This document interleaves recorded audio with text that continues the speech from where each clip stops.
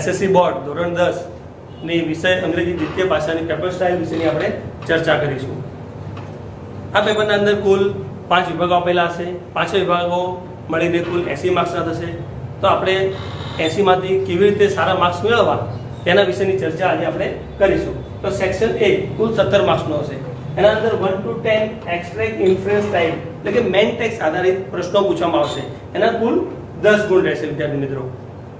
તો extract inference type એટલે કે આપણે જે લેસનો ભણીએ છીએ એ લેસનો જો આપણે વ્યવસ્થિત રીતે ભણેલા હોઈએ તો આપણને ખ્યાલ આવે, એટલે કે પેરેગ્રાફ આધારિત પ્રશ્નો પૂછવાના છે તો આપણને ખ્યાલ આવે કે ભાઈ આપણે એના પ્રશ્નનો જવાબ કેવી રીતે લખવા. પરંતુ જો તમે સારી રીતે સ્કૂલના અંદર તમે અભ્યાસ કરેલો હોય લેસનોનો તો તમને વધારે ખ્યાલ આવશે. 11th નંબરનો ક્વેશ્ચન છે શોર્ટ નોટ. એ પણ મેઇન ટેક્સ્ટ છે. એના કુલ 3 માર્ક્સ છે.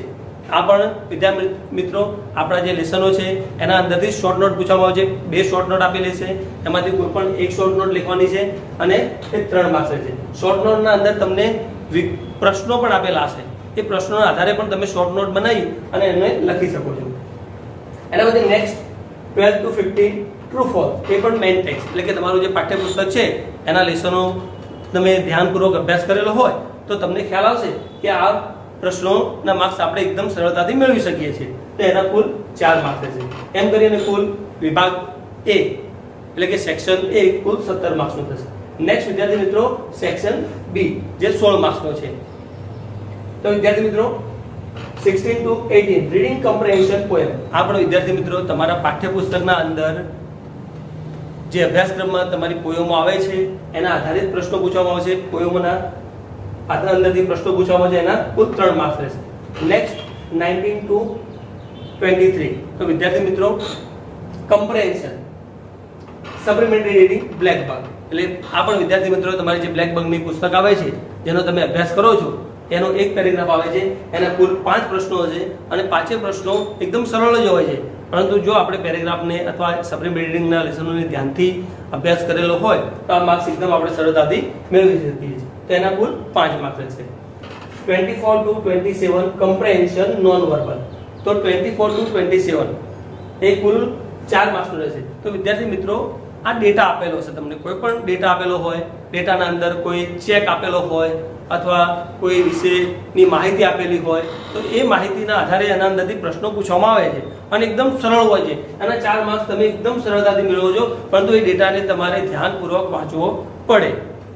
Next 28 to 31 reading comprehension unseen para એટલે કે 28 થી 31 કુલ 4 માર્ક્સ. તો આ વિદ્યાર્થી મિત્રો તમે કોઈ પણ સમય ન દેખેલો હોય એવો પેરેગ્રાફ હશે તો આ પેરેગ્રાફ એ અનસીન પેરેગ્રાફ તરીકે ઓળખવામાં આવે છે કે તમે કોઈ પણ આની પહેલા એ પેરેગ્રાફનો તમે કોઈ પણ વખતે અભ્યાસ કરેલો નહોતો કે તમે જોયેલો પણ નથી તો એના કુલ 4 માર્ક્સ રહેશે. પરંતુ આ પેરેગ્રાફ ધ્યાનથી વાંચવામાં આવે, શું તમારે ધ્યાનથી એકદમ વાંચવો પડે તો તમને ખ્યાલ આવશે કે એના પ્રશ્નોના જવાબ આપણે કેવી રીતના લખવા. એમ કરીને કુલ વિભાગ B 16 માર્ક્સનો થશે. નેક્સ્ટ વિદ્યાર્થી મિત્રો સેક્શન C જે 15 માર્ક્સનો હશે. એમાં ટોટલી આખો વિભાગ ગ્રામેટિકલ છે. હવે આપણે કહીએ છીએ કે ભાઈ ગ્રામર આવડતું નથી, ગ્રામર બહુ અઘરું છે, પરંતુ જો ગ્રામર શીખવાનો પ્રયત્ન કરો, ટેન્સ છે, ફંક્શનો છે, પાર્ટ ઓફ સ્પીચ છે, આર્ટિકલ છે, તો આપણને ગ્રામરના અંદરથી માર્ક્સ મેળવવા એકદમ સરળ રહેશે.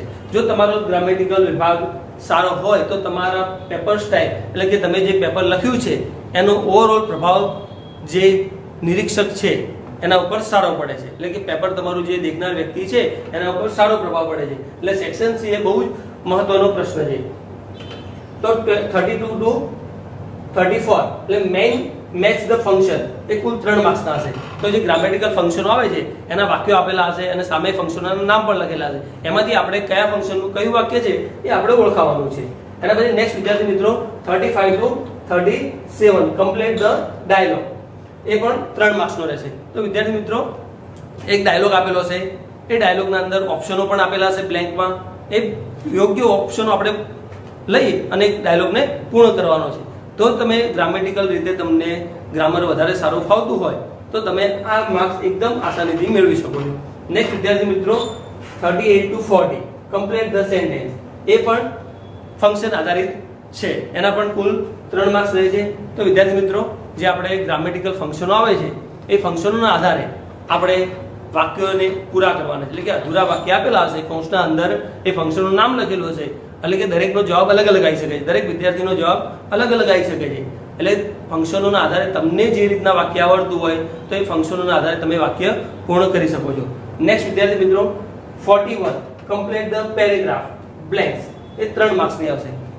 તો એક પેરેગ્રાફ આપેલો હશે, એની 3 ખાલી જગ્યાઓ હશે અને 3 ખાલી જગ્યા કૌંસમાં આપેલી હશે. તો તમે યોગ્ય રીતે વાંચો, અથવા વર્બ છે, એડજેક્ટિવ છે, ટેન્સ છે, એ યોગ્ય રીતે તમને આવડતા હોય તો તમે 3 માર્ક્સ પણ મેળવી શકો છો. Next 42 two 44 find the nearest meaning. જો વિદ્યાર્થી મિત્રો તમે જે ડિફિકલ્ટ વોકેબ્યુલરી છે, સપ્લિમેન્ટરી રીડિંગની છે કે તમારી મેઇન પાઠ્યપુસ્તકની, એને જો તમે યોગ્ય રીતે તૈયાર કરેલી હોય તો આ માર્ક્સ 3 તમે આરામથી મેળવી શકો છો. એ એકદમ સહેલા જ છે. એના પછી વિદ્યાર્થી મિત્રો સેક્શન ડી એ જે 16 માર્ક્સનો હોય છે, તો એ પણ ગ્રામેટિકલ જ છે. તો 45 તો ઇનડાયરેક્ટ સ્પીચ એ 3 માર્ક્સ રહે છે, એટલે કે પરોક્ષ અને પ્રત્યક્ષ રચના. તો આપણે જોયું છે કે ભાઈ ઇનડાયરેક્ટ સ્પીચના અંદર માર્ક્સ મેળવવા એકદમ ચાલે. જો ઇનડાયરેક્ટ સ્પીચના નિયમો તમને સારી રીતે આવડતા હોય, ટેન્સના નિયમો છે, સમયસૂચક શબ્દોના નિયમો, તો અને 5 વાક્યો, એટલે કે જે 5 પ્રકારના વાક્યો છે એ તમને સારી રીતે આવડતા હોય તો તમે પેરેગ્રાફ સરળતાથી લખી શકો છો. એના વિદ્યાર્થી મિત્રો 3 માર્ક્સ રહે છે. Next 46 two 48 join the sentence, 3 માર્ક્સના રહે છે. જોઈન ધ સેન્ટેન્સ એટલે કે કન્જક્શન વડે વાક્યને જોડવાના. એટલે કે આપણે કન્જક્શનો and, but, or, either or, neither નોર, આવા જે કન્જક્શનો આવે છે એ આપેલા છે કૌંસના અંદર. એ કન્જક્શનના આધારે આપણે 3 વાક્યો આપેલા હશે, એ 3 વાક્યોને એક વાક્યને અલગ અલગથી આપણે જોડવાનું રહેશે. Next 49 editing passage with 3 errors. એક પેરેગ્રાફ આપેલો હશે, એ પેરેગ્રાફના અંદર 3 ભૂલો દર્શાવેલી હશે. એ ભૂલો આપણે સુધારી, એમાં એડજેક્ટિવની હોઈ શકે છે, ટેન્સની હોઈ શકે છે કે વર્બની હોઈ શકે છે. તો એ ભૂલોને આપણે સુધારી અને આપણે એને લખવાની છે. એના કુલ 3 માર્ક્સ રહેશે. એના પછી વિદ્યાર્થી મિત્રો 50 two 51 do as directed change the text, એ 4 માર્ક્સની આવે છે. 2 પેરેગ્રાફ આપેલા હશે, 50 થી 51, એટલે કે 50 ટુ 51, એના અંદર 2 પેરેગ્રાફ આપેલા હશે. એને તમારે change the ટેન્સમાં, change the જેન્ડરમાં, change the singular પ્લુરલમાં, એ રીતના તમારે એને દર્શાવવાના રહેશે. Next 50 two 54 select the question. વાક્ય આપેલું છે વિદ્યાર્થી મિત્રો, એ કુલ 3 માર્ક્સના હશે.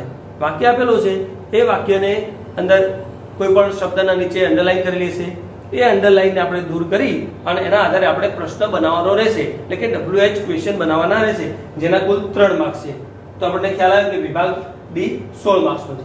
એના પછી નેક્સ્ટ જે બહુ લેન્ધી એટલે કે બહુ લાંબુ લખાણ વાળો વિભાગ જે છે એ સેક્શન ઈ છે, જેના 16 માર્ક્સ છે. એમાં માત્ર 3 જ પ્રશ્નો પૂછવામાં આવે છે, પણ એ બહુ લાંબુ લખાણ વાળા છે. તો આપણે આના અંદર પણ સારી રીતે મહેનત કરેલી હોય તો આપણે આ 16 માર્ક્સના અંદરથી સારા એવા માર્ક્સ કવર કરી શકીએ છીએ. તો એમાં 55 એટલે કે એસે, તો તમારે પરીક્ષાના અંદર 2 એસે પૂછવામાં આવેલા હશે, 2 માંથી કોઈ પણ એક એસે તમારે લખવાનો રહેશે, એટલે કે નિબંધ. એના પછી નેક્સ્ટ 56 ઈમેલ અથવા તો રિપોર્ટ, એ 5 માર્ક્સનું.